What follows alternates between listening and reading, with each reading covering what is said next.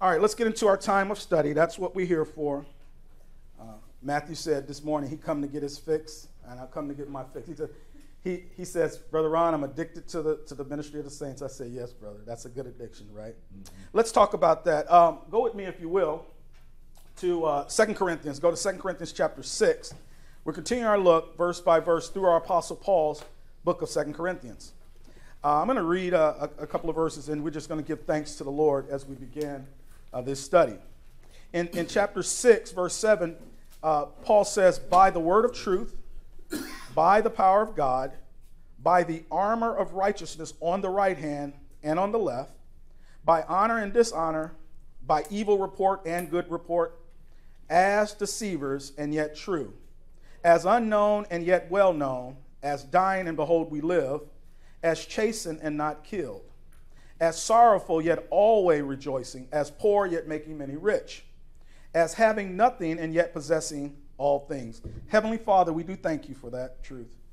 And Father, we thank you that above all we do possess the Lord Jesus Christ, your precious Son, our glorious Savior, the one who came to this sin-cursed world, this God-hating world, as God the Son, and he died on that cruel and criminal cross for our sins, Father. He had no sins of his own. He was perfect and impeccable, the spotless Lamb of God, but he died for us. He shed his precious blood to make atonement for our sins. So, Father, we thank you for that wonderful blessing of the life of Christ given to us by faith alone, by your grace, plus no works. Father, we thank you for the Holy Scriptures which we're going to study today. We thank you that we can have the holy word of the Almighty God to know your what you think, Father, to have your mind in our thinking. So we thank you for the blessing of the Holy Scripture. Father, we thank you for our brothers and sisters in Christ, like Brother Benjamin and others, those who are here and those who follow by way of the internet. We thank you for them. We know how hard it is, Father, to be in this world without the support of saints. So especially for those who don't have a Grace Assembly to attend or even one other person to talk to about these things, we pray for your great mercy in their lives. Thank you that we can minister to them through the blessing of technology. So, Father, as we go forth in our study of the Word today, give us great insight, understanding, and wisdom. And most importantly, as always, a greater appreciation of your Son, our Savior, the Lord Jesus Christ. It's in his wonderful name we pray. Amen. All right, we start looking at the issue of the armor last time, and I showed you how we ended on how David, he didn't take Saul's armor as he fought Goliath. David himself was a young man at the time, a small man, and as you know, Saul the king, who was all frightened with all them, we ended on that whole thing where they defeated the Philistines. His armor wasn't right. David had spiritual armor. And today we're going to look more about that as well as our spiritual protection. If you look at verse number 7, by the word of truth, by the power of God, we saw those the last few times. We ended 2 weeks ago by the armor of righteousness. Now notice he says on the right hand and on the left. That issue of the armor of righteousness. What is armor? It's a full body protection. And what God wants to do is give us full body spiritual protection to protect us from head to toe, because we're in a war. If you don't understand that we're in a war, we're in a spiritual war, you need to know that. All of us are. Satan is constantly attacking us. Satan hates marriage. Satan hates family. He hates order, law and order. He loves chaos. He loves destruction. He's the one who wants to destroy. The Lord Jesus Christ said that the enemy comes to steal, kill, and destroy, right? But God has given us righteousness. And particularly when he talks about that armor of righteousness in verse number 7, notice what righteousness is. Remember what he talks about, faith and love? Faith and love. The breastplate of righteousness, the breastplate of faith and love. If you have faith in the Lord Jesus and love to all saints, that will protect you from Satan's wiles, because Satan wants people to not believe Christ, unbelief, and he wants you to not minister one to another. He wants you to hate your brother the way we saw Cain, the first murderer, hate his brother Abel, and he murdered his brother. Now notice it didn't say the armor of righteousness on the right hand. In the right hand. It says on the right hand and on the left. It's protecting all sides, okay? As a good soldier, you're always aware and ready for the attack. I want to show you a couple more of these. Go with me if you will. Go to Romans chapter 13. Go back to Romans chapter 13 where the Apostle Paul talks more about armor. We're going to see this, and we're going to see the book of Ephesians chapter 6. Notice in Romans chapter number 13. And Paul's going to speak about armor. And the fact that he constantly brings up armor at least 3 times, we know God wants us to beware that we're in this battle. He wants us to have spiritual protection. And notice what he says here in Romans chapter 13. Just to get a little context, notice verse 10. Why don't we have to keep the 10 commandments as grace believers? It doesn't mean that the 10 commandments aren't holy, righteous, and good. Paul says they are in the book of Romans. But God has put us under grace. And grace can accomplish what the law can't. All the law can do is put you in fear. But he hasn't given us the spirit of bondage again to fear, he says in Romans. That's right, it's bondage. It's legalism. So instead of putting us under the law, God put us on a more powerful motivation called God's grace, his love and grace. And notice this, how we're to deal with others. Verse number 10, love worketh no ill to his neighbor. Therefore, love is the fulfilling of the law. What fulfills the law in our lives? Not us trying to keep the 10 commandments, no. It's loving one another. In fact, not just our brothers and sisters in Christ, but it's loving even the lost. We're to love all men. And how do you know you love someone? You don't work ill will toward them. Okay? God looks at the intents of the heart. It doesn't mean we don't harm people accidentally, okay? You might say something that you didn't know was offensive to someone. That's fine. If they tell you that, be the bigger person, says, I'm sorry, no offense. Basically, love worketh no offense, no ill towards his neighbor. Don't have ill will towards anyone. And only you and God know whether you have ill will towards anyone. I never want to have ill will towards anyone, even if they're my enemy or they hate me. They would be my enemy because of their choice. I don't want to have problems with anyone. As a grace believer, I want to love everyone. And how do you know you love? Verse 10, love worketh no ill to his neighbor. Don't work ill will. Have no ill will towards others. Therefore, verse 10, love is the fulfilling of the law. Verse 11, but there's something else that we have in mind. Sometimes people ask me, how you doing, brother? And I say, waiting for the Lord to come. I don't have any desire for anything in this world. Although I did tell Krista, I said on my 50th birthday, if the Lord tarries, I do have one thing. I said, I don't want anything. Y'all listen back there, my parents. What is it? What is it? What is it? No, I don't want no party. I want to go to a party. Yeah, I want to go to a fantasy camp, a baseball fantasy camp, hopefully with the Chicago Cubs or White Sox. What that is you go down to Arizona. It's 50-year-old guys like that'd be in 4 years. And that's why y'all got to save up now. It's coming up in 4 years and 2 days. That's the only thing I want. I don't want any other material things. I did tell Krista I want to go and play baseball against the guys who I watched playing ball growing up in Chicago, the White Sox and Cubs. That would be the only thing I want. And I said on my 50th, because anything after that, I don't think I'm able to run down the bases.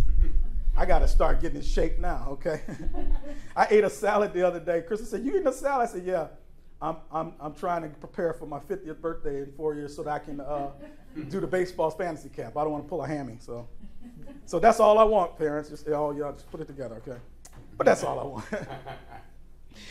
But besides that, I don't want anything in this world. I don't care.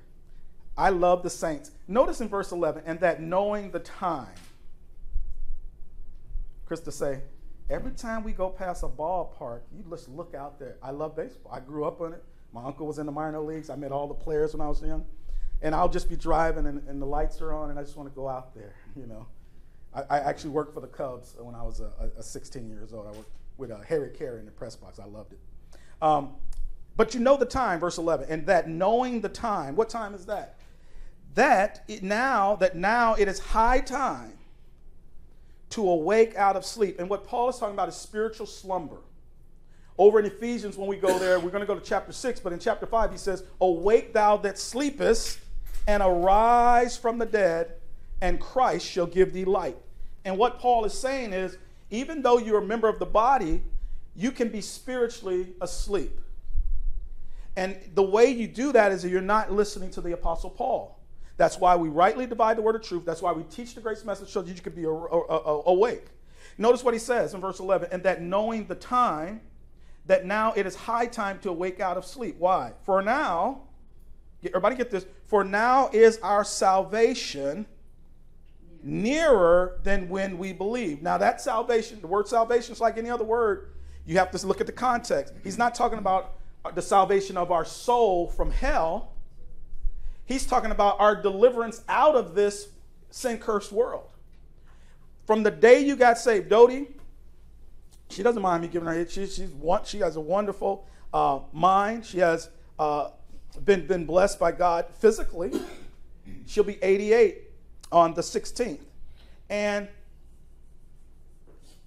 from the day you got saved, Dodie, to this day, it's been decades, right? It's been decades and decades. Imagine what Paul says back there. He said, from the day you got saved to the day he's going to save us from not just the penalty of sin, but from the very presence of sin, it's that time. He's reminding us that the judgment seat of Christ is coming, the rapture and the judgment seat. And so we need to live life knowing that the righteous judge is coming. And when you do, you will not work ill.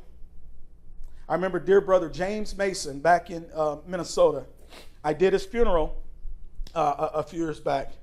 And when I visited our old church there, Twin Cities Grace Fellowship, my study was called The Judgment Seat of Christ. And during the time of, we had a meal afterwards, and we were sitting with James and the saints. And I still had the title up there on the chalkboard. And he says, Brother Ron, you never have to worry about how I'm going to deal with saints, because I fear that. And he turned around, his back was to the wall. He says, see that title you got there, The Judgment Seat of Christ? He says, I fear the righteous judge. And James did. He was a good man. We're going to see James again. We're going to see Dina, Sister Dina, back in Minnesota, and all the saints who went. And when we're going to see him is that day of salvation, redemption day.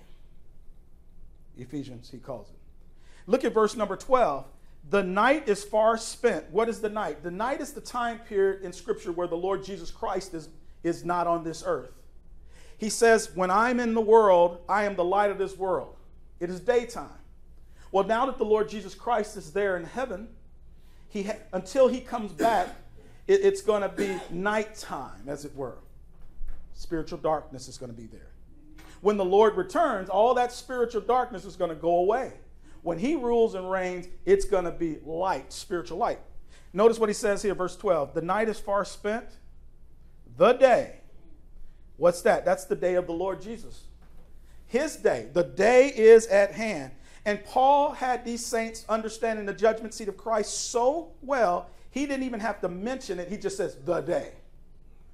Now, we might ask what day, but they knew. The Romans knew what day. It's the day of the Lord Jesus. The day of the Lord Jesus Christ. Verse 12, the night is far spent. The day is at hand. When something is at hand, it's within reach. Now, if that was true back when Paul wrote the book of Romans, his sixth book he wrote, 1, 2, 3, 4, 5, 6, how much more nearly 2,000 years later? If the Lord's return was imminent then, and it was, how much more today? I believe we are that generation that will not taste the physical death till the Lord come. I pray that. Yep, I pray that every day. Join me in that prayer. Make that part of your prayer life, that we go. I told Dodie she can't go be with the Lord until she turns 90 at least. So you got 2 years and about 12 days, Dodie, okay? You can't go. I said after her 90th birthday, then she can want to go. She missed Charlene. And being 90, your body don't... Knowing 90-year-olds, whether lost or saved, they say, why am I still here? I want to go. I get that. How much more for Dodie, who's a grace believer, want to be with the Lord. And so I pray that we all go together. That's what I tell Dodie. I want us to go together. Right. Amen, Lord. So until that happens, look at verse 12. The night is far spent. The day is at hand. Let us, therefore, cast off the works of darkness. We grace believers ought not to be part of the dark world, the works of darkness. Cast them off. And let us, notice he says, let us. This is our choice. Put on, you have to put something on, the armor of what? Light. Listen, spiritual protection happens from when we choose to put on the protection that God has given us, and that's the light of God's word. Light, thy word is a light, a lamp, and a light. Where do we find light? It's in God's word. I'm happy I'm a morning bird. That's one of the reasons I hate missing Sundays. I'm not in the same mood on Wednesday nights because my body says it's almost shutdown time at 9 o'clock, right? But I love Sundays mornings. The sun shining. I get to come be with the saints. It's nothing better. It's the best day of my life or my week, Sunday mornings. Because I get up, I get to serve Krista. She's a night owl. I let her sleep in. Gets his fix. I get my fix of the saints, right? I take care of Krista, take care of Jada-Lynn, then I come and take care of the saints. This is my favorite day. No matter what's going on in my life, and I deal with our life and other saints. I got hundreds of saints and their needs on my heart. But for the time we're here, it all goes away. This is like a taste of heaven, I feel. Do you know a Grace Church is supposed to feel like it gives us a glimpse of heaven? The beautiful fellowship with the saints and the Word of God. You should feel when you're here like, if you're like me, the moment we leave this place, you can't get out this parking lot without somebody honking at you and giving you doing something. So at least you should come to an assembly where we're gracious and loving towards each other, right? Okay, for this little time. Well, that's the way it's supposed to be. And what makes us that way is nothing in ourselves. It's that armor of light that we get from the Word. Why I teach Paul's doctrine verse by verse is so that we can put on that armor of light. It's our spiritual protection. Okay? One more. Go over to Ephesians, if you will. Go over to Ephesians chapter 6. In his latter epistle, Ephesians, Paul's going to talk about this issue of the armor. Here he's going to call it the whole armor of God. Remember, David did not take Saul's armor. Do you know that King Saul would have had the best armor in Israel? You ever think about that? He's the king. He needs to be protected. Kings in that day led the battles, right? You know that day that David had Bathsheba, he stole Uriah, the Hittite's wife, Bathsheba. It was the day when the kings went out to battle, and David said, no, I'm not going today. Put Joab on it. That day, her husband's in the battle. He sees her. They hung out on the rooftop. He sees this beautiful Jewish woman there, bathing, naked, and so forth. She didn't have to worry about men. All the men were in battle, though at least the younger men. Well, the king sees her. He looks. He says, she's with that Hittite. Remember, Uriah wasn't even an Israeli. He was a Hittite who had come over because he loved the people of Israel and the God of Israel. And I think David had this air of superiority. Why should that Hittite be with this beautiful woman? He's the king. Ryan and I were talking about it. We're learning all about the issue of wives and concubines in Scripture. King David's son, who he had by Bathsheba later, is named Solomon. He had 1,000 women at once, 700 wives and 300 concubines. I might do a study on Prophecy Wednesday about that. A lot of people ask about that issue of wives and concubines. We've been talking about these things. I might bring that out. I think I will in one of these next few weeks, Prophecy Wednesday. Because it's an interesting study. This man had 1,000 women at once, and I can explain why he had some wives and concubines. I'll explain all that. Well, David, no, it wasn't enough. I don't know how he did it, man.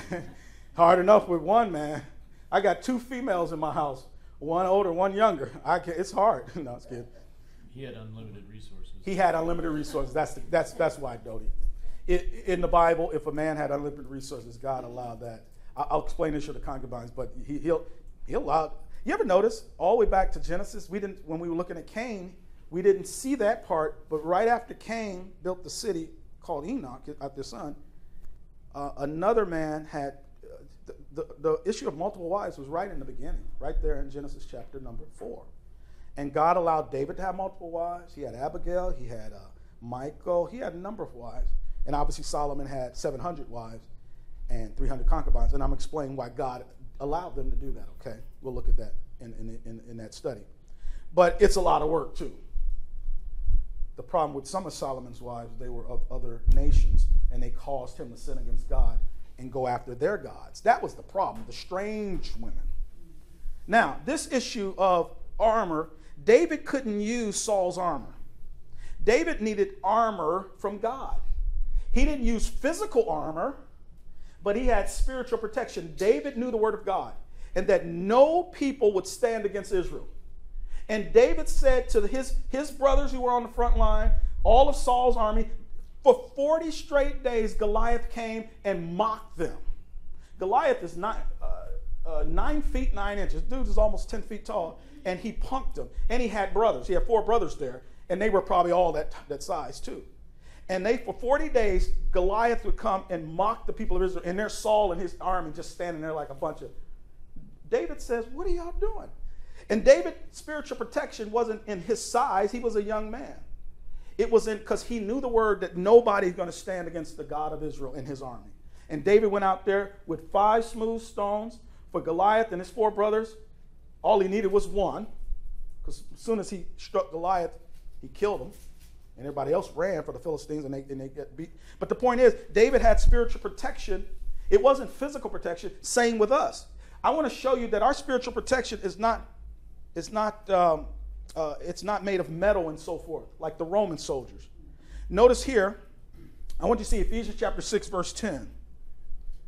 Ephesians chapter 6, verse 10. Finally, my brethren, be strong in the who? In the Lord. Listen, it's the righteous judge who's going to make us strong. And in the power of his might. What's his might? It's the grace message.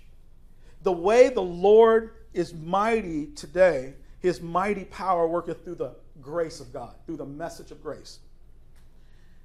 Verse 11, put on the whole armor of who? God. It's God's own armor.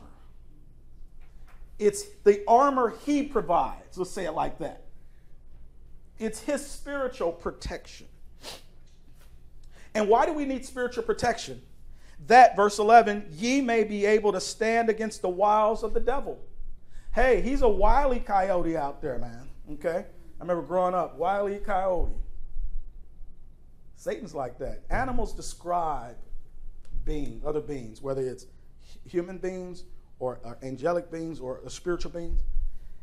The Lord says he's subtle through Paul. He says he's subtle. He's wily. He tricks you. He gets the truth a little bit right there, and then he takes it away. Or he'll counterfeit it in such that it looks real. It is said that when people are working for the United States Treasury, where they print the money, that the first training they get is they go through the papers and stuff, but they put them for a number of months, and all they do is handle the printed money, the real thing. They don't have to show them 1,000 different counterfeit bills. They just constantly show them the real bills, that to the point they can look at it and examine it so thoroughly that as soon as you hand them a counterfeit, they know it is.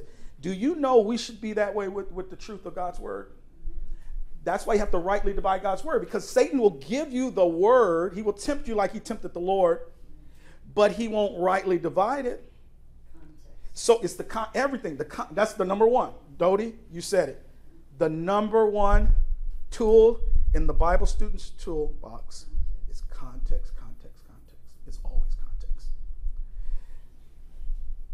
God wants us to be like those bill examiners at the Treasury, to know the real thing, to know the counterfeit by knowing the real thing, okay? How do you get the real thing? You go through Paul's epistles. You study what we do each week. The reason why we go verse by verse is because I want you to know the truth of God's word rightly divided. That's why he says, the wiles of the devil, verse 12, for we wrestle not against flesh and blood. The battle's not against people. You see how much hatred out there? I tell Krista, I don't care about birthdays and stuff, but I'm always reminded of my birthday because you know what's coming up? It's on election day. And throughout my life, it's been constantly on election days, every few years. And so anytime you turn the TV on, 2 days to the election, I go, yeah, then, It always a reminder. November 6th, here it comes. Well, that issue of all the hatred and stuff, you're in this party, that party, that's the way the world is. It's just a mess out there. But really, in a spiritual battle, it's not about people per se. People are being manipulated by Satan. Let me show you that. Verse 12, for we wrestle not against flesh and blood, but against what? Against principalities, against powers, against the rulers of the darkness of what? This world. I want you to see that these are ruling authorities. We can't see them with our physical eyes, but they're real. Notice, principalities, powers, against the rulers of the darkness of this world. Do you know this world has satanic rulership? Satan and his angels and his devils. So we grace believers aren't to take the fight out on people. We're to love them because they're being controlled by the devil. Go back to Ephesians chapter 2. Look what he says there. You're in Ephesians 6. Go back to chapter 2. Look at verse 1 and 2. We need to know that we should never work ill towards a person. We need to know that we must love them, whether they're saved or not.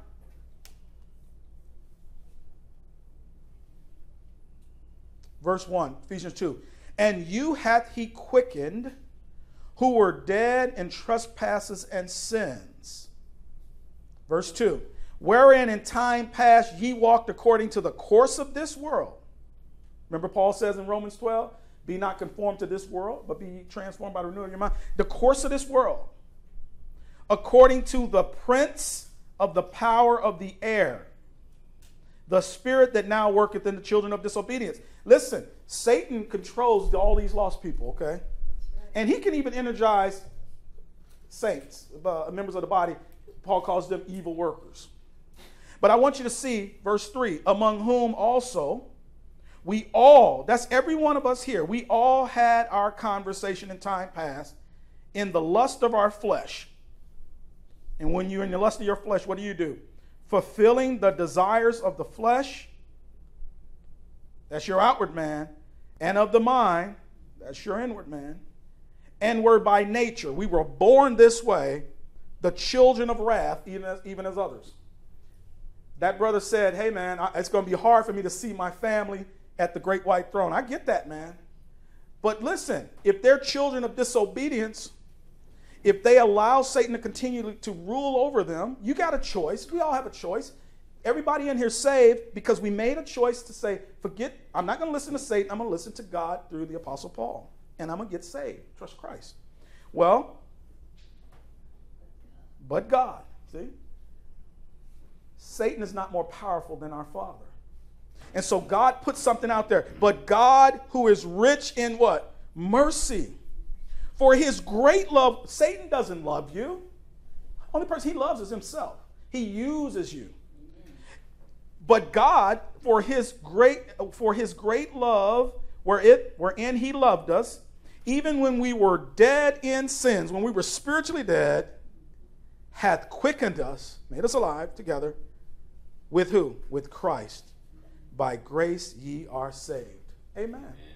Don't ever take that for granted. Every day you wake up, you say, I am saved. When you see what's going to happen at the great white throne, you're going to be thankful for your salvation in Christ. Every day, if you don't have anything else to be thankful for, thank you, dear Lord, that I'm saved by your grace through Christ Jesus. Okay? You're no longer a child of disobedience, a child of wrath. Well, they're run by the satanic powers. Go back to chapter 6, Ephesians chapter 6. And so because we know that, we don't wrestle against flesh and blood, but we do wrestle. Verse 12, Ephesians 6:12. For we wrestle not against flesh and blood, but against principalities, against powers. Listen, I told you, I said I'm feeling older this year because I think since we moved to California 7 years ago in the spiritual darkness, I call it the Bermuda Triangle of darkness. You got the Bay Area, you got Sacramento, the seat of authority, and then down in Hollywood and so forth, that triangle, and it's just satanic.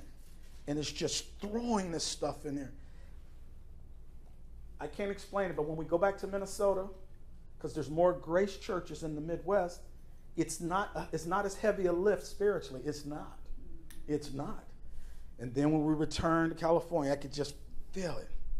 Krista, we were talking about the first time we visited San Francisco. It's a lot of drug use. You can't even walk in the park. We were with Fernando. Fernando says, hey, Brother Ron, watch it, because we have to watch as we walk into a park in San Francisco where he lives. It's needles and drug needles and stuff. You can go into a BART station and people actually shooting up on the ground. It's crazy. That doesn't happen everywhere. It doesn't. It doesn't. Can I say, listen, it's just spiritual. So I remember our first time visiting, and we were down in Chinatown area. Krista didn't know. She had gotten us. She gets a good deal on a hotel. We were ministering here, but we flew in there. And so we stayed there. She wasn't settled. Her spirit wasn't settled. We were so they had all of this dark stuff going on at this park right next to the thing that night and that morning.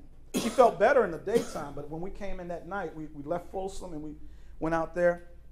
Now, we've gotten used to it. We've gotten used to that. But when we first moved here, our spirits could feel the darkness. It's real, is what I'm saying. Because look what he says. There is spiritual wickedness. Verse 12. The rulers of the darkness of this world against spiritual wickedness in high places. This defines the enemy and the arena. Our enemy is Satan and his hordes, both his angels, the devil's angels, and his devils, those disembodied spirits and so forth. And they fight constantly against the members of the body of Christ. That has to do with high places. It particularly is places of in the Old Testament, it's places of worship. They would go to high points in Israel, in the hills and stuff, and they build idols and they worship the devils there. Okay, this high places have to do with like what we'd say the heavenly in the heavens. The heavens, yeah. Government doesn't mean government. Well, no, it doesn't. This way, Dodie, every government of man, Satan wants to control that. Yeah. Now he can't control a member of a government. If they're saved, they have a fighting chance. But if they're not saved, then he can definitely influence and control them. Verse number 13. Wherefore take unto you the entire what? Armor of God. Take the armor that God gives you. Take the spiritual protection. He's going to go through it. He says, that, here's the purpose, ye may be able to withstand in the evil day. Now, the evil day here is one day, when Paul was writing this, he was getting visions and revelations. All Satan knew of the mystery is what God revealed to Paul. He didn't know the mystery, Satan. But as Paul is writing it down, and eventually the whole scripture, all scriptures is finished, all scriptures given, Satan now has the mystery. And he has made a lie program to go against it. That's the evil day. There's a day when he's going to know this stuff and he's going to fight us knowing it. Talking about the mystery. And we're there. Once God completed the mystery through the Apostle Paul, Satan now has all the information, and all he has to do is put the word of God out there, but just don't rightly divide it. Don't give you this. You ever notice that most churches, here's where they focus on the 4 Gospels. You ever notice that? Yes. Just turn the radio on. We're on the radio. The guy before me, AM 1410, his program is called The Gospel of the Kingdom. That's his program. Yeah. Then I come on and I preach about the gospel of the grace of God. This happens all the time. I remember back in Minnesota, I did public access videos, and this Jewish guy was on right after me. I came on teaching grace. I was teaching the book of Galatians, verse by verse. This guy, he must have caught on, or people watching his show must have caught my show, because he found out, because then that guy, it was almost like whatever I was teaching, he was like, no, not Paul, it's this, that, and the law. And it was kind of comical. 4 Gospels. That's what you focus on, Matthew, Mark, Luke, and John. So it is the word of God, isn't it? Yeah. But it's not the rightly divided word of God. So in that evil day, Satan now can withstand and hide the mystery from people.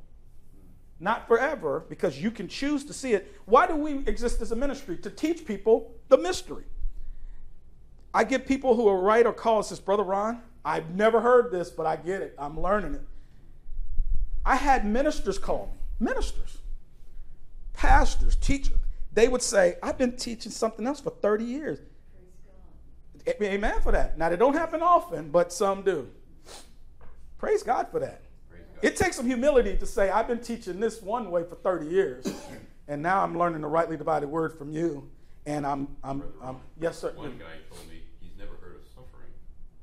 Never heard of it, right? No. The exact thing we ought to do in order to be joint heirs with Christ, as Paul says in Romans 8.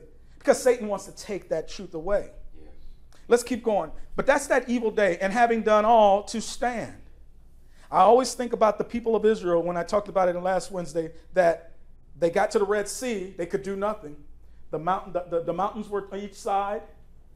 The approaching Egyptian army, Pharaoh and his army, was behind them in a rage, wrath.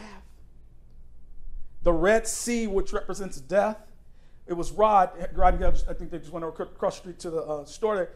He said that he gave me the length and breadth of the thing. It was a mighty miracle of God. And what God told them through Moses is stand still and see the salvation of our Lord. Hey, there's nothing more you can do. You have the truth. You put it on, and you stand like a soldier. Notice in verse 14, stand therefore, having your loins girt about with what? Truth. It always starts with the truth. And you know what he says early in Ephesians? The truth is in Jesus. Where's I am the way, the truth, and the life. Listen, people always ask, what is truth? Your truth, my truth. Shut up.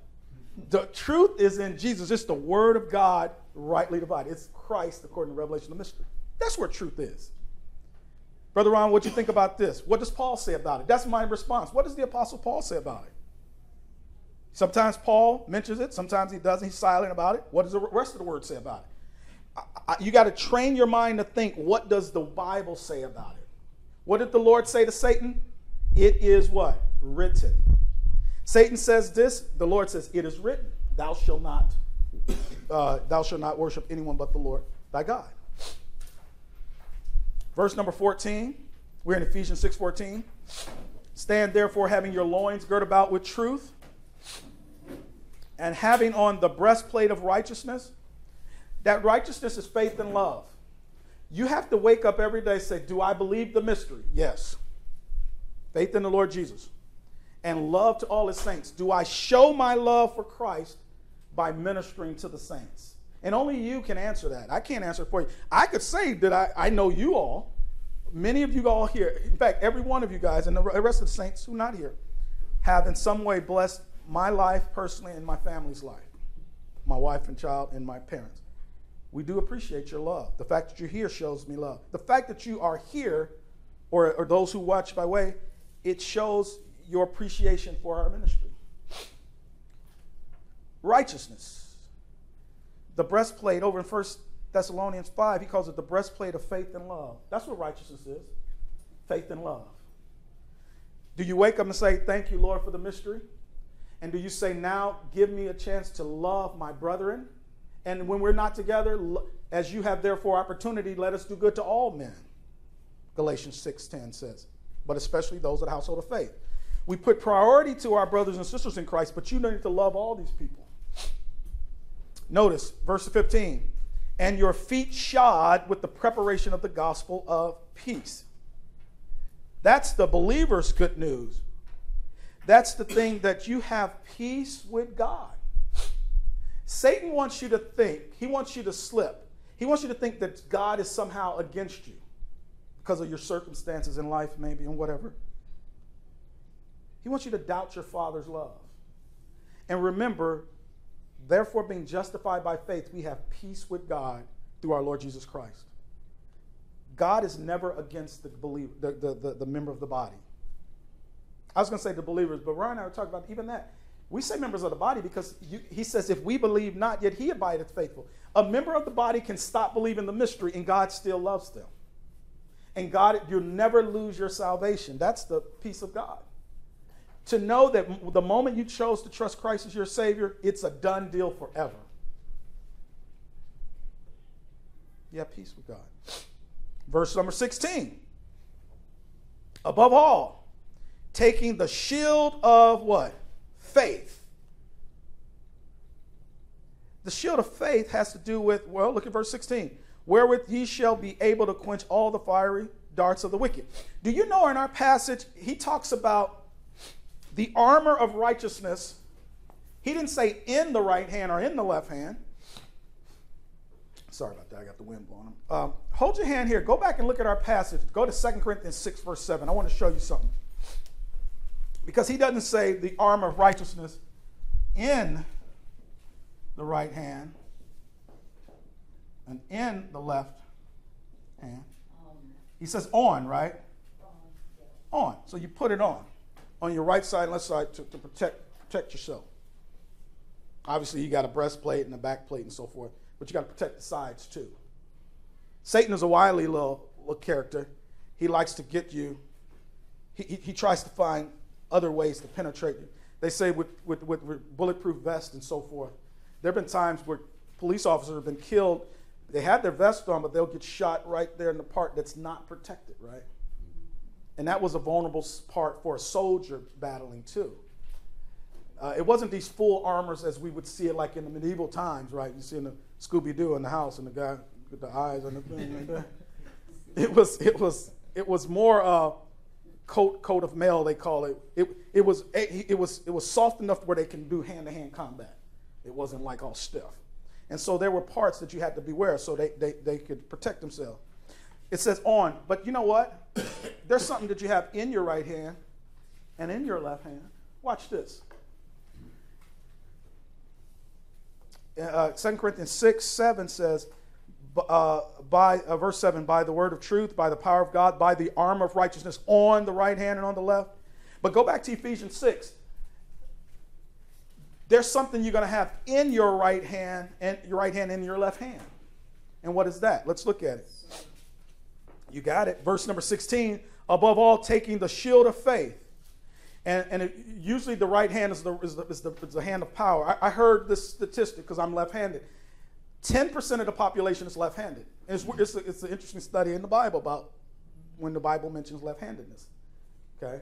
The reason most people shake with their right hand is that's your hand you held your weapon with. So as a gesture to say you're not going to stab somebody, although in the Bible sometimes they do that and then they do that right there. But where that comes from is your powerful hand is empty. It doesn't have a weapon against your enemy, so you shook hand. That's where we get that. 90% of people are right-handed by nature, right? I'm a lefty. I can do both. I'm ambidextrous. I write left-handed, but I can do other stuff righty. I use both. This issue of in that warrior will put on his left hand, notice verse 16, above all taking the shield of faith, wherewith ye shall be able to quench all the fiery darts of the wicked. Now this wasn't even hand to hand.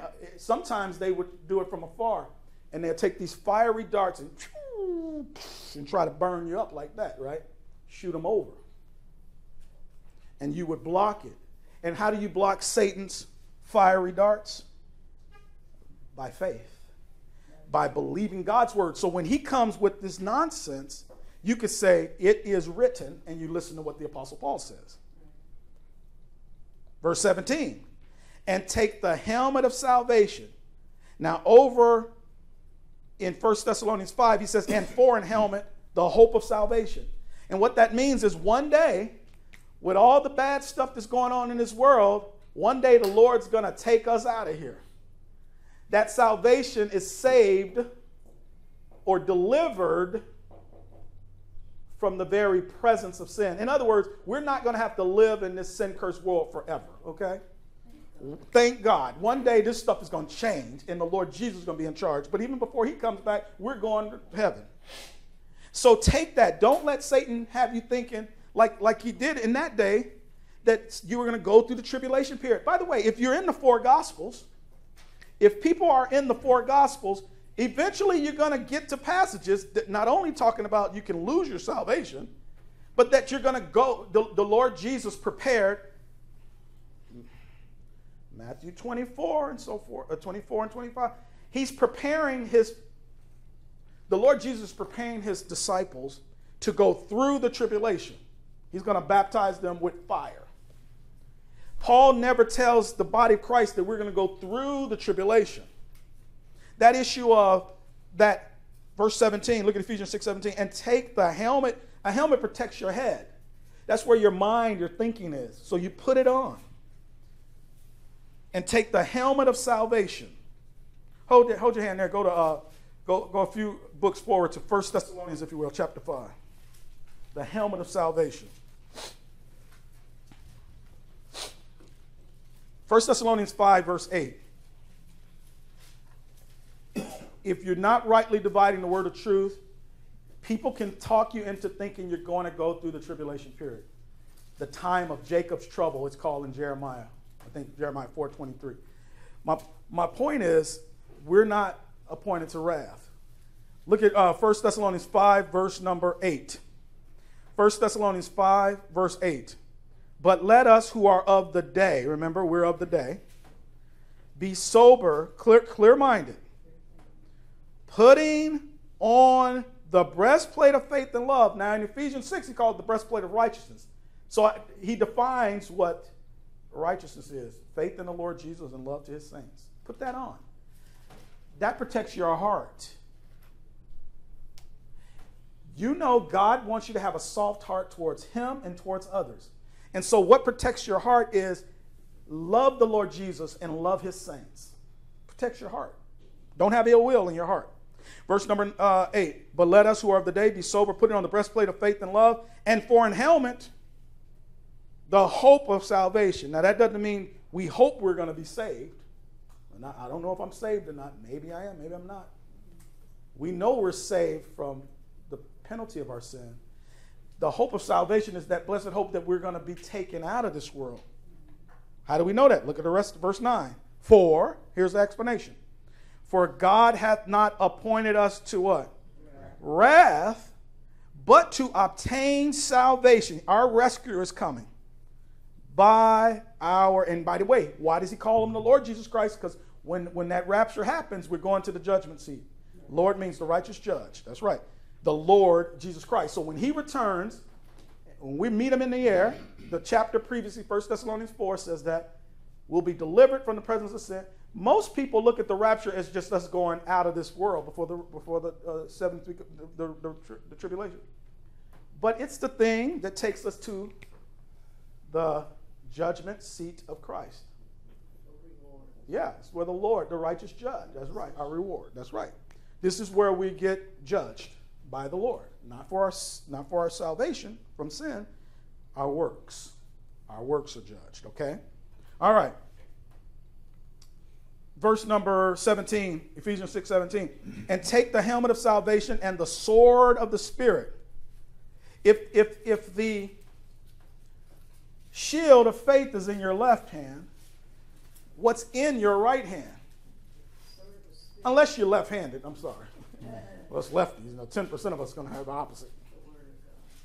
It's so funny because the Bible talk about these left-handed guys, and boy, they could shoot or arrow or sling a stone or something. They were very skilled at what they did. And they also say that most, even though the population is 10% lefty, a lot of the so-called successful people are mostly left-handed and stuff like that. Just interesting. I'm not one of them. Yes, you are. No. Yes, you are. But they do say that a lot of what they call geniuses are left-handed. That's a thing. That's what people say. The studies, whatever. Definitely not that. You know what, though? That issue of, I'm going to use it the way the Bible talks about the right hand is the hand of power. You have that shield of faith, the sword of the Spirit, which is what? The Word of God. Go to Hebrews chapter number 4. Yes, we did. We're going to go there. Yeah. Which is the Word of God. That's right. The sword of the Spirit, which is the Word of God. Go over to Hebrews chapter number 4.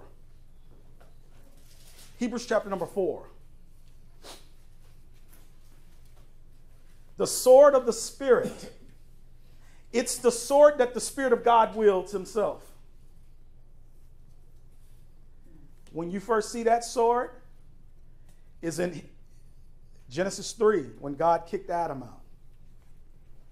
And he had cherubim with flaming swords to keep the way. Hebrews 4:12. For the word of God is quick and what? Powerful. And sharper than any two-edged sword. Piercing even to the dividing asunder of soul and spirit. That's your inner man. God's word is able to divide that. And of the joints and marrow. Where would that appear? That would be in your body, your physical body, the joints, the marrow. I love this. And is a discerner of the thoughts. Somebody jamming out there. The discerner of the thoughts and intents of the heart. God's word reads you as you read it. That's why the more you have it in you, or the more you get it, that's how he cleanses you. He cleanses you. Verse number 13, love this part. Neither is there any creature that is not manifest in his sight. Everything, well, notice, but all things are, this is great. But all things are naked and open unto the eyes of him with whom we have to do. That's the Hebrew. Can I tell y'all something? Before Almighty God, we're all naked. Adam and Eve were. They didn't have nothing to be worried about. God made them. It's funny. Jada-Lynn's 9. And she's at that age. She says, Daddy, don't look at what she's been. Anyway, she's in her undies. And I look at her, I say, first of all, when you were a baby, I did changed some of those blowouts too, okay? I know what's going on. Don't have to worry. I'm your daddy, okay? I give her. You were the same way with me. Oh, well, I get that. Maybe the opposite sex parent or whatever. But anyway, Krista did most of it because I'm not a good diaper changer. But boy, one day we were at this fitness center, and Krista she's a runner, right? She ran that marathon in Twin Cities in 2003. And, I walk. I ain't running nowhere. I am training for my 50th birthday to the what I call that, the fantasy camp. I'll be ready. I told Krista I will run for the next 4 years just for that. We live in Fair Oaks near Fair Oaks and San Juan. And every December, first Sunday of December, which is coming up in a month, the marathon comes right by our house. And for the past few years, I'd go out there. Sometimes if Jada-Lynn up, I'll take her. Krista still asleep. Because about an hour in, we're right at the 13-mile mark. We're right halfway. So I just look, and here come those African guys just coming. And then it's a break for about 5 minutes, then some other runners. So I always get up there. When Krista wakes up, I said, I'm going to run this year. I'm going to start running. By the next day, I said, I'm not running. But I get motivated because it's people who look like me. They scragglers, right? Y'all know this because we always have to push our church time back. Remember that? Because they block off the streets. Well, now we're good because we started at 11 something. But the point is, I always motivated because when I see them, but then the next day I said, no, I'm not motivated. I'm not. But I love the fact that to God, it's all naked and open. That's why it was weird to God when Adam and Eve says, we were naked and we were ashamed and we hid ourselves. He says, who told you you were naked? Like, I see you. I'm your father. Don't have to worry about that. But see, they had sinned against their father. And when you sin against the father, it took away their holiness, their innocence, yes. And therefore they knew that they were naked, it says, and they feared God because they were disobedient. And can I tell you what God has done? He wants us to be so open before him. We're naked before him anyway. He wants us to be so open that by knowing his word and believing his word, not performing it perfectly, y'all. I'm the most imperfect man that y'all will ever know. I'm telling you that. But I know that I can be honest before God and just say he accepts me just who I am. That's why I can be a grace minister, because I just accept people the way they are. I'm going to help them grow and stuff, and God wants us to grow. But I just say, Lord, if you want to do it. I knew God's grace it'll be 24 years. I knew I wasn't good enough for God and that he had to accept me. As long as you have that attitude, God, he's not pounding you for your weakness. The only person I could be that weak before is Krista anyway. He's just my wife, you know. Yes, my parents too, but you know, a man leave his father and mother. I have my own. But, and sometimes with you all, but I'm honest. God's not looking for perfect people. He's looking for broken people that he can allow the word of God and the Spirit of God to build. And so just know you open and naked before him and live that way. And when you make mistakes, say, sorry, Heavenly Father, thank you for your grace. Thank you for dealing with me. Just be honest. God wants you to be honest. Amen. People aren't honest with themselves and God. God wants you to be honest. You are a wretched man or woman. Recognize that and say, Lord, I need you. Need your help. He'll fix you. He'll fix you. That's what it is. Naked and open before him. And the more you know that, the more you get in his word and say, now, Lord, fill me with your word. Adam and Eve were supposed to approach him naked, covered with his light, his righteousness, and hear his word daily. They met with the Lord every day in the cool of the day in the garden. So when they missed their appointment that day, God says, Adam, where are you? It's time for the word. That's what they were doing. They were getting his word. God was teaching them about his creation and his purpose for man and woman when he did create the woman. And he says, where are my children at? It's time to instruct them. And they were to sit down with the Lord, and he was going to explain everything to Adam. Adam didn't have all knowledge. He wasn't created with all knowledge. God was going to infuse him with knowledge. The temptation was, you can be as God's knowing good and evil, but God was supposed to teach them. The way he teaches us today is through Paul's epistles. Our apostle Paul is the one that God has given for you and me to sit down at his feet and hear the word of God the way Mary did with the Lord Jesus, not like Martha, cumbered about with much serving. It's not about that. It's about first hearing the word of God. Okay? So that's what you have as your offensive weapon. As we come down to the end, I wrote some stuff about a fight. That armor, that whole armor of God, quite frankly, is both offensive and defensive. Let me say it the other way. It's a defensive armor, but it's an offense. We're not just to fight him off. We're to go on the attack. Why would you have a sword in your hand? It's not to be, playing around with. It's to stab. And the way you stab the devil is with the word of God. When he tempted our Lord, the Lord Jesus says, it is what? Written. And as the Satan came with his everything he had, the Lord says, it is written. What do we do when the devil comes? What does the word of God have to say through the apostle? What is written? This protection of our spiritual armor, it protects us from the world, the flesh, and the devil. That's what it's designed to do, to protect us from the world, the flesh, and the devil. Go on the attack. Don't just fight them off. Stand against the adversary without fear. I think about a football team. I played football in high school, Lindblom High School in Chicago, Illinois. And I played defensive back and running back. So you had to run. I was 16. I had energy then, nigga. I ran for my life. I used to run home from baseball. I lived in a hood called Inglewood where all the murders happened. We got chased home after baseball practice by the gangs, gangster disciples and stuff. So we always had to run home anyway. That's the only running I like doing. But I played football. I played on defense and offense is the point. And you need both. And they have something called special teams, the punt return team or the kickoff return, whatever. And if you don't work as a team, you're going to lose. Your offense could be awesome. Your defense stinks. Or if the case of my Chicago Bears, they always had good defense, decent defenses. The offense is terrible.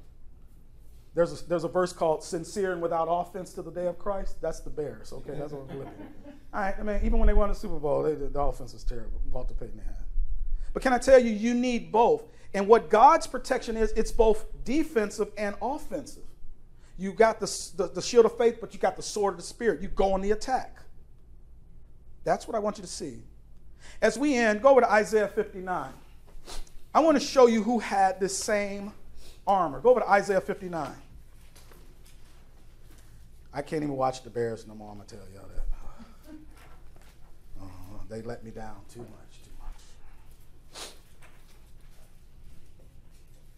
I did get to celebrate my friends. I was 11 years old or something. They won that Super Bowl. And that was it. They lost another one. That's the only good part about living in California. I don't get to see the Bears lose that often. Unless they come play in California like the 49ers. That's the only good thing there is about living. The weather and you guys, let's say that. Hey, we went to Yosemite because you mentioned that. People fall at Yosemite. Do you know the week after we went, this couple fell trying to take pictures. They fall all the time. Did they die? Yeah, they. Remember I told you everybody is every time the last 3 times I've been there somebody died. Why would you send us there? Were you trying to tell us something? Trying to tell me something, Ryan? Ryan said, "Oh, you gotta go to Yosemite." Hold on, Krista. She has to work on Saturdays. That's why we could never do anything. So she had a Saturday off. She says, Jada-Lynn says we never take her away. So we said, we're going to take her to Yosemite. That was 2 weeks ago. And then this past week, a couple died. And Ryan tells me people died there. He sends us to Yosemite. But we didn't climb way up there, Ryan. We looked at it. We saw people up there, though, like hanging out up there. We're like, that's crazy. But some people are thrill seekers. But Ryan's right. People die all the time. That's why I joke with him. Were you trying to send me a message with that? I've climbed in Yosemite many times and I've never. You're still here. Never got hurt, so. You're still here. Okay. Well, I'm not climbing. You think I tell you who ain't climbing. You ever seen my little daughter? She ain't climbing nothing. I stopped climbing when I was younger. I had health insurance through my parents, and then once it ran out, I stopped mountain climbing. Okay, that was smart, right? That was wise. We got to end, but look at Isaiah chapter 59. All this spiritual protection he's talking about, it is the Lord's own protection himself.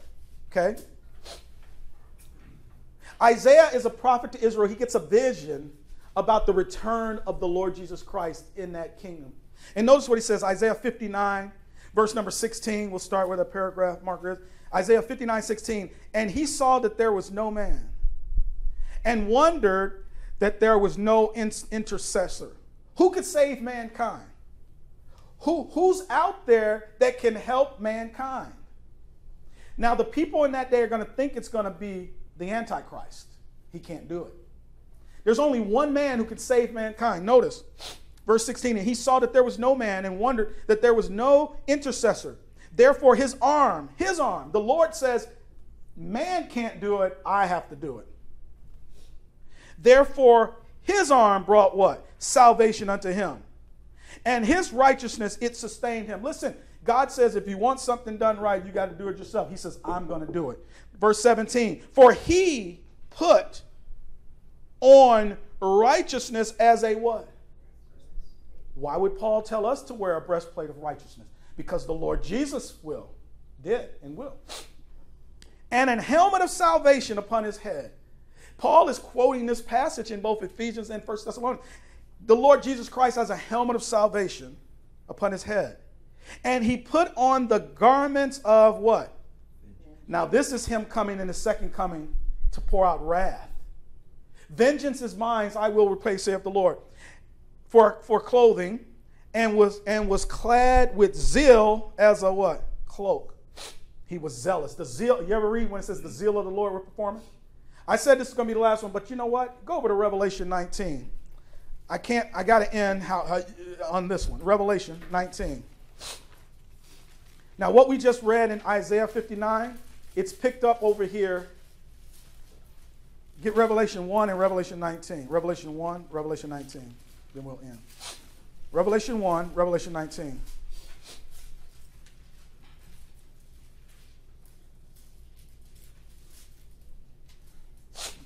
This is appearance of the Lord. Revelation 1:16. Revelation 1:16. John sees this vision. And he had in his right hand 7 stars. And out of his mouth went a sharp what? 2-edged sword. And his countenance was as the sun shineth in his strength. Now that's the Lord return in prophecy. But don't you ever forget what the Apostle Paul says when he saw the Lord Jesus in mystery. It didn't say that he shone as the sun. He said he was brighter than the noonday sun. Grace is more glorious than law. Don't forget that. Prophecy always says the sun of righteousness, Malachi. When Paul talks about seeing the Lord, he says brighter than the sun. What God has given us is better than anything. All right, we got to end in Revelation 19. Look at verse 11. Revelation 19, verse 11. Now, you can read this on your own in Revelation 6, but there's another guy on a white horse, but it's not the Lord. It's the Antichrist. He comes as the counterfeit. He's going to ride a white horse. He's going to bring peace in the world. Peace, peace. Don't listen to him. The Revelation 6 one. That's a man. Listen to this one, because this is the Lord Jesus. Revelation 19, verse 11. And I saw heaven open, and behold, a white horse. And he that sat upon him was called what? Faithful and true. And in righteousness. Remember Isaiah said righteousness? He doth judge and make war. God's going to pour out his wrath righteously. Verse 12. His eyes were as a flame of fire, and on his head were many crowns. And he had a name written that no man knew but he himself. And he was clothed with a vesture dipped in blood. We didn't see that in Isaiah 59, but that's not his blood, that's their blood. The prophet said, what are these stains on your raiment? He says, that's the blood that I avenged, okay? We got to end. And his name is called the Word of God. And the armies which were in heaven followed him upon white horses, clothed in fine linen, white and clean. And out of his mouth, and here's what I want you to see, and out of his mouth goeth a sharp sword. And what he's going to do with it? That with it he should smite the nations. That's what he's going to do in his kingdom. And he shall rule them with a rod of iron. And he treadeth the winepress, that's why his garments are stained, of the fierceness and wrath of Almighty God. That's where that song came from. What's that, Dodie? Mine eyes have seen the glory Of the coming of the Lord. Yes. that comes from right there. Yes, it's passages like this where it comes in Matthew 25 when the Son of Man comes in power and great glory. That's a great battle cry. Hey, the Lord's coming. The Lord is at hand. The Lord is at hand. And whether it's coming to receive us first, take us to the judgment seat, and eventually come back to pour out his wrath on this world, he's coming. So I want you guys to be strengthened by that. Take the spiritual armor, the spiritual protection, the same one the Lord Jesus wears. The word. It's the Word of God. And how to apply that Word of God in the details of your life, okay? We'll look at this issue of honor and dishonor, unknown but yet well known, as deceivers but true, and all that. If the Lord tarries another week, we'll look at that next Sunday, okay? If you're listening, you never trusted the Lord Jesus Christ, you don't want to be a part of that. You don't want to be here when he comes pour out his wrath, and you don't want to be at his great white throne judgment. You want to be with us, the body, in the heavens at the judgment seat of Christ. And you want to get a full reward. That's what we're to do. It starts with salvation. Trust Christ as your Savior. He died for your sins. Trust that alone. And if you're saved today, don't waste time in a religious system or churches that don't rightly divide. Get this time. The Lord is at hand.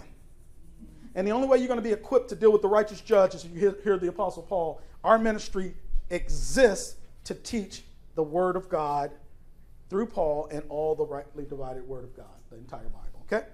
Let's pray. Heavenly Father, we do thank you for time this morning to come and be with those of like precious faith, both those who are here with us in person.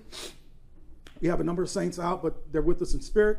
But we also, for the blessing of technology, to share these things with those who aren't with us here in the flesh. So we thank you for that, Father. We ask that your wonderful message of grace continues to go out freely, Father, and abundantly, that we might open our mouth boldly and get these things out to others. We thank you for the privilege and honor of having another day of grace, both to share it in our lives, but to give it to others. Father, as we go forth in our days, may your great grace and mercy be with one and all. Thank you for this time together, and we thank you in Christ's name. Amen.